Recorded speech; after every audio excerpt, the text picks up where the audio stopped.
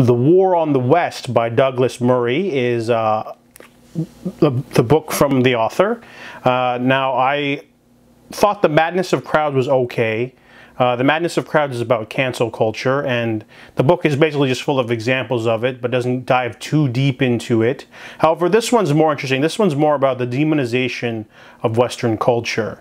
There's some really interesting topics in this book, and he definitely gives the examples, but dives a little bit deeper into what the War on the West means. So, a refresher, the first chapter is on race, mainly about arguing against the extreme form of critical race theory and the sort of overzealousness that can happen where people start seeing racism when it's not there, or using it as a blanket term. An example would be there was a college dorm where a black girl opened up her door into the hallway, and there was a shoelace, and she thought it was a noose, and it was like some sort of racial attack, but it turned out someone lost that shoelace, so whoever found it dangled it from a ceiling fan or something in order to give it back to the owner. It had nothing to do with race, but people were like freaking out and stuff like that. And then the most extreme case would be Jussie Smollett, obviously. But this one really does sort of nitpick at the sort of craziness that people go to order to be you know, for that clout. You know, if you're not with us, you're against us. You know, you have to be anti-racist. You have to be less white. You have to. It's not right to be white. You know, we want you to tamp down your whiteness and control your privilege. And you start getting to the point where you're almost racist against white people because you're, you know, getting into people's faces and telling them that, you know, just because you exist and you're white, you know, if you're not with us, you're against us. You need to be anti-racist. You need to, you know, fight hate and all that sort of stuff where you make people uncomfortable just because they exist. You know, like a white person isn't automatically racist because they're white and they have nothing to do with racism, but you sort of like put them on the spotlight. It's a really interesting chapter, a great hook for the first opening of the book. Then we have an interlude with China talking about how they like to criticize the West a lot, and whenever, you know, people criticize China, they like to, what's the word, block things, you know, like when actor John Cena mentioned Taiwan wasn't part of China, he had to literally apologize in Chinese in order for his movie not to get banned in China. So China, you know, they're very critical when people say bad things about China, but they like to, you know, sing a lot of mud. But then they, you know, block movies and they censor a lot of stuff, and then the mistreatment of the Uyghurs, Muslim Uyghurs, are really bad stuff. And, you know, they like to often poke fun at America and North America in general, but, you know, they shouldn't throw stones when they live in a glass house. And then we move on to history, which is another interesting chapter. History mainly talks about how people try to paint a lens on a certain person, or even miscue. There's a lot of just miscued bad research, you know. For example, one of the examples in the book is Jane Austen. In one of her books, the main character's uncle owns slaves, and it's a satire segment where it's supposed to be hilarious because the uncle can't control his slaves or something, and the main character does not like that. But because slaves were mentioned in the book, people were trying to boycott Jane Austen because slaves were just in the book.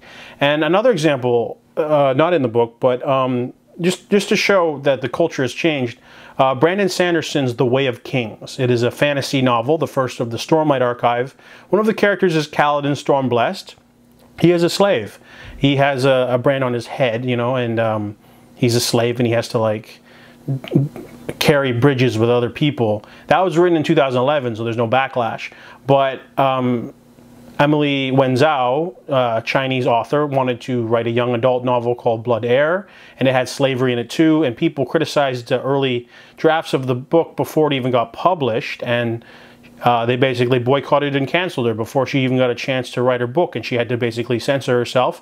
Now, she also got accused of plagiarism. I haven't really looked into it too much, but it just seemed kind of like weird that she had to apologize for her book, and she basically got censored and canceled before she even got to, you know, have at least published first, and then at least, you know, face the backlash as it comes instead of being backed down and having to delay and edit stuff out. You know, it's almost like, you know, who are they to tell you not to write something? You know, what if you wanted to do like a Holocaust parallel and they just said, you're not allowed to do that? You know, it makes me uncomfortable. You don't get to write that at all. That's a really dangerous, you know, sentiment, you know, and you know, Way of Kings came out in 2011, so that was a good 11 years ago, but it just goes to show how much it's changed now. And there's other books that have slavery in it, like Octavia Butler's Kindred and books like that. There's a few others I forgot. And then we got Reparations. It was a small chapter about talking mainly about like how a lot of there have been some talk about giving money to descendants of slaves, and like how there's no real like way to like make that work, because how would you do that, for starters? How would you like match the amount, for one thing? And what if you're like a descendant of just your mother was a slave, and you know, how long would that go for, and would there be a limit, and does that mean racism is over if a whole bunch of people get money for reparations of the past? It's kind of a subject that's always talked about, but could probably never be fully realized. It was a really interesting interlude. Religion, this chapter, I don't really remember too much about it, but it was mainly about like how if you insult the Quran or you burn the Quran, holy war, but you're allowed to burn Bibles and make fun of Catholicism and you know, poke fun at all the different Western cultures and religion. That's fine. But if you know, do anything to a foreign religion, it could mean, you know, the end of, it could mean terrorist attacks and things like that. So that was a pretty interesting mini chapter.